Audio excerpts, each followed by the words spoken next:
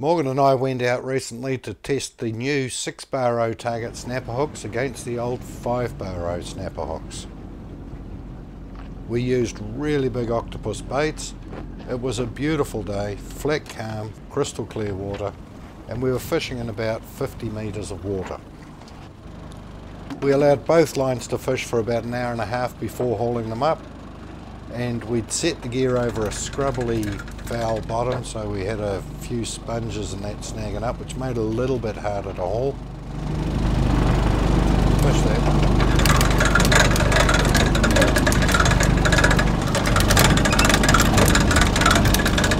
So it's a pretty slippy bottom.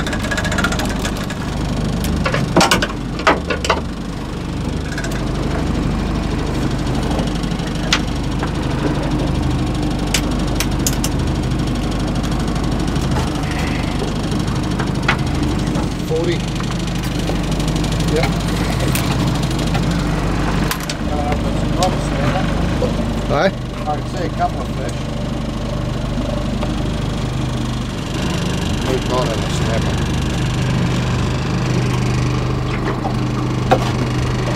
Better now with that? Yep.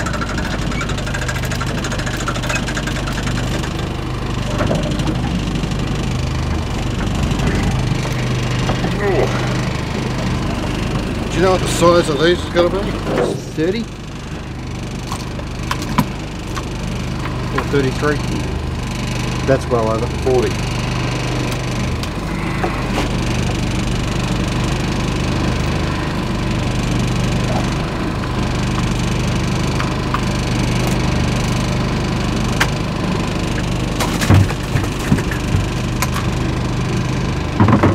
Nice calm day, eh? Just what a crazy way to pull a line. Let's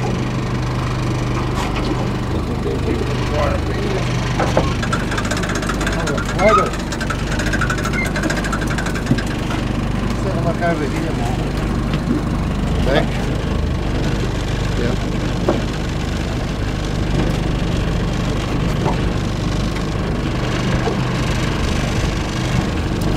And it's on the little Longline spot, eh?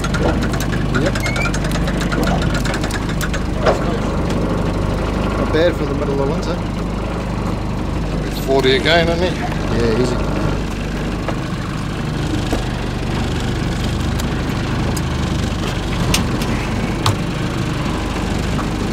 $38.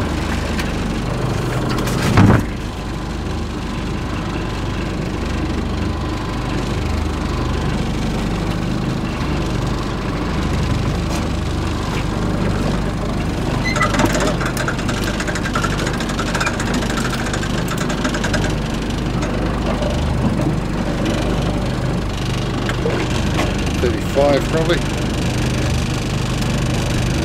Still worth keeping, eh? Yep. See how the hair bladders are all chock-a-block full, eh? Hold it still and I'll zoom. Fishing at 50 metres and all their air bladders are full. I can feel one, mate. How many's that so far? Is it 3 snapper and a blue collar? I think so. So not bad for almost nice to get a big one.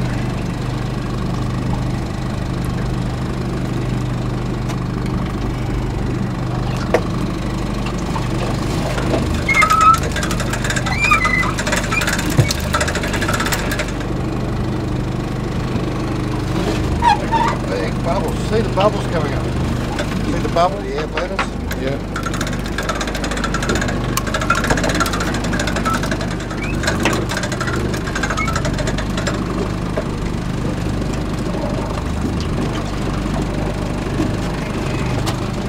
That's a better looking fish.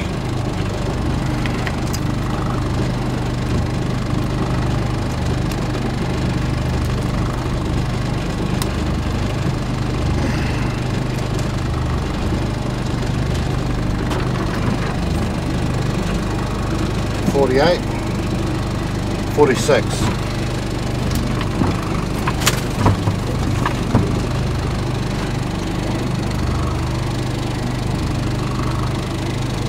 They love these octopus baits and the floating beads, eh?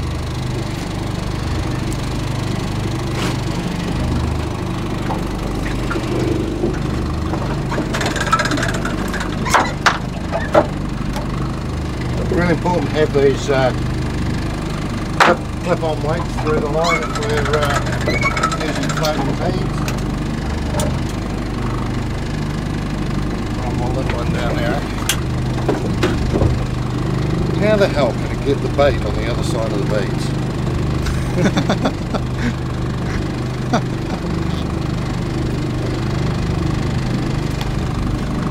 Clever fish down there. It was Paul's fishing kites that introduced the floating beads, the running traces, the inline clips. These are the finest long lines that you can buy in New Zealand. They're renowned for their fish catching ability.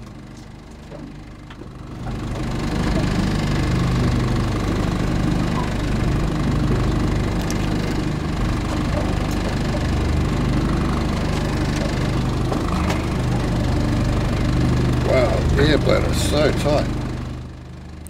The combination of floating beads and target hooks ensures that you catch only the best fish that are there and that every one of them will be lip hooked. 36, so that just burst. Yeah. Yeah, I mean by the time the bladder is that inflated, you've crushed the heart and the liver and the spleen and all sorts. I mean, you know, even if you pop the air bladder, it won't live more than a couple of weeks. So it'll be interesting to pull the other one. It's got bigger hooks and bigger baits. These are 5 burrows we have here.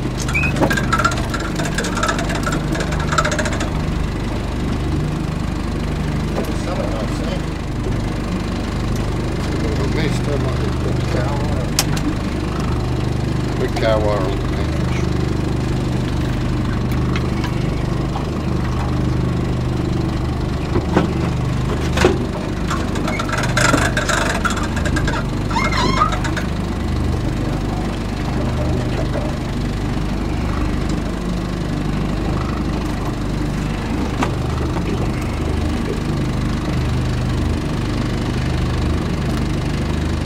So quite a mixed bag, wouldn't it?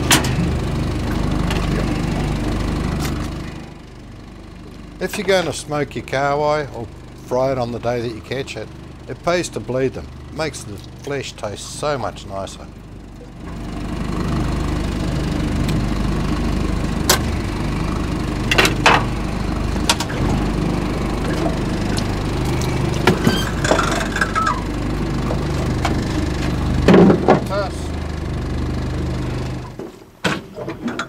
There's some nice fish down there. It's good to see. We've been trying with the rods all day, caught nothing.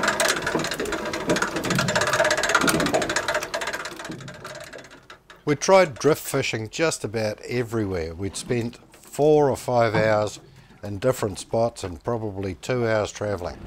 The biggest fish we caught on the rods was only 35 centimetres. These long lines are amazing. We also use target hooks on the rods, and target hooks only catch snapper in the lip. So as long as you're fishing less than 30 metres, you can do catch and release, and you know that you don't have a high mortality due to gut hooking. I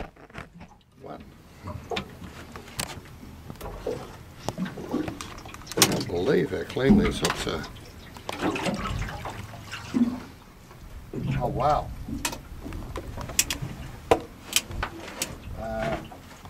We've either got one and a big one, or one and something big is looking at it.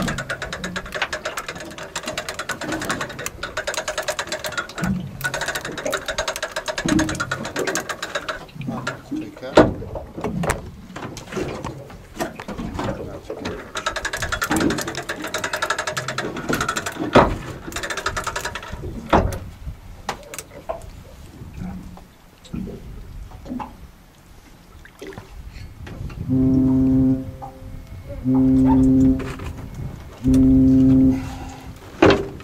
They're so drum tight, these bladders.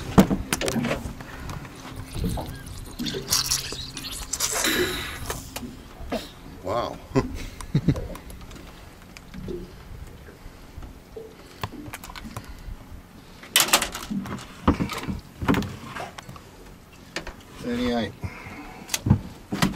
Nice average size fish, eh? Yep. Sort of 35 to 40.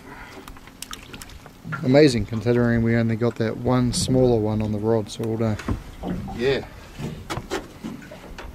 I don't know why that happens. It must be that all the noise associated with the boat, the depth sounder, all that, just adds up.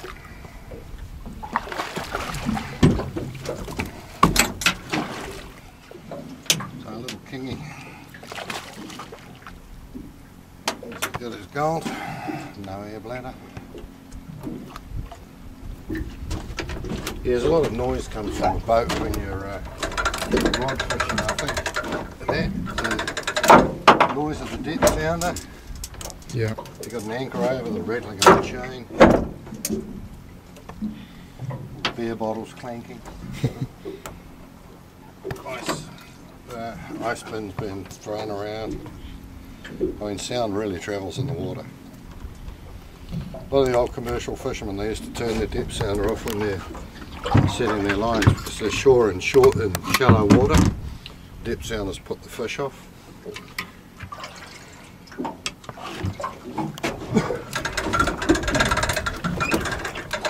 Because there's no question about it, you always get the biggest fish on a long line.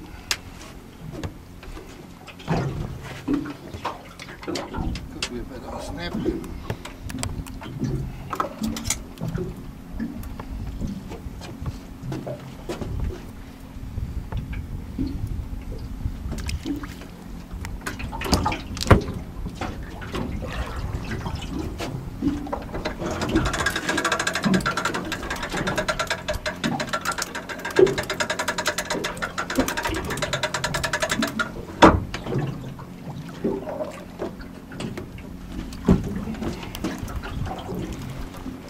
Nice fish. So that's the fish of the day so far? Is it? I'd say so.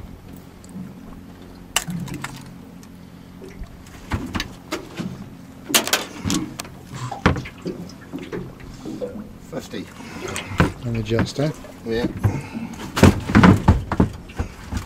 They're a nice fat fish too.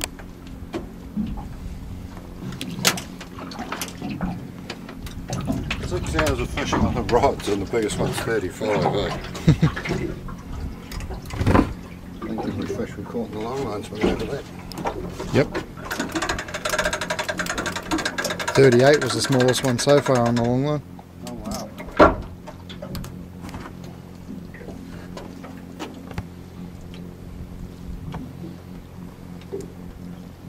I like these new 6-bar hooks, very easy to get out of the fish.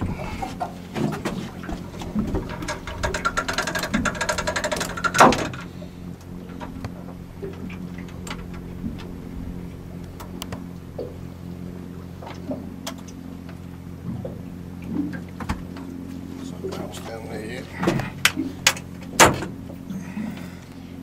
Always important to clean the barbs when you're putting them back on.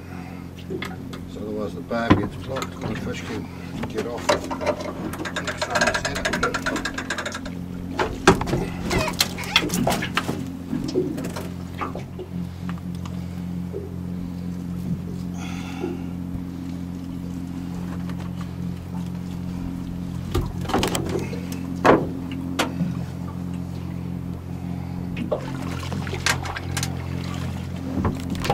Well, that's not a bad day's effort. We've got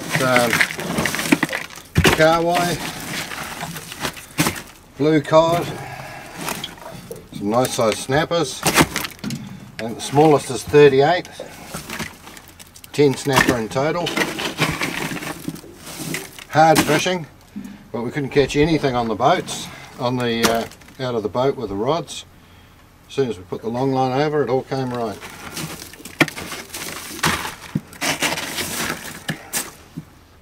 So all in all, that wasn't a bad day's fishing. 2 sets with the long line. We got 10 snapper, 3 carwai, nice sized blue cod. Most of the snapper were good size. This is the biggest one, 50 centimetres long, and the rest of them are all over 38, so very consistent. To buy online, visit our website www.fishingtacklesale.co.nz or give us a call. Overseas orders are welcome. We ship worldwide.